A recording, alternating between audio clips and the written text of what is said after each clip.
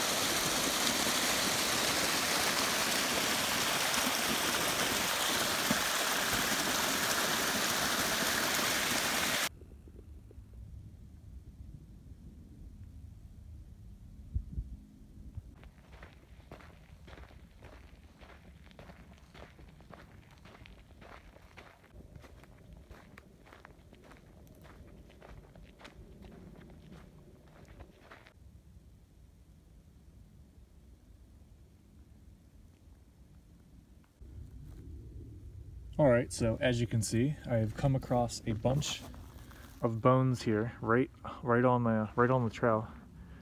Not sure what it was. I'm going to assume a deer, but there's no skulls or anything around. But there was no meat left on this thing, so I don't know if it died here or what happened, or if a Bigfoot killed it and ate it. Who knows? But I figured I'd put it on video. And I guess I'll keep going. No tracks around.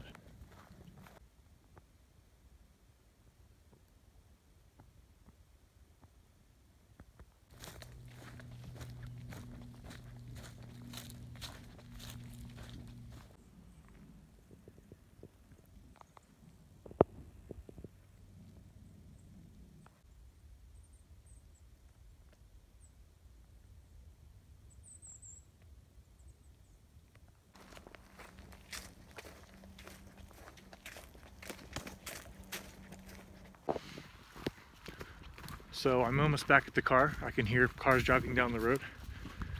This will be the last part of this video because I'm almost done getting back to the car. So little breakdown on what happened. Nothing happened. Didn't see anything. I didn't hear anything. Made some sounds. I didn't have any responses back. But I didn't see any other people, so that's good. It was just me out here. And yeah, should be back at the car in like less than 5 minutes, I'm guessing. And good day though. A little cold. Actually had to step through water. There was a couple of spots where the water was pretty much covering the entire trail and there's no way around it.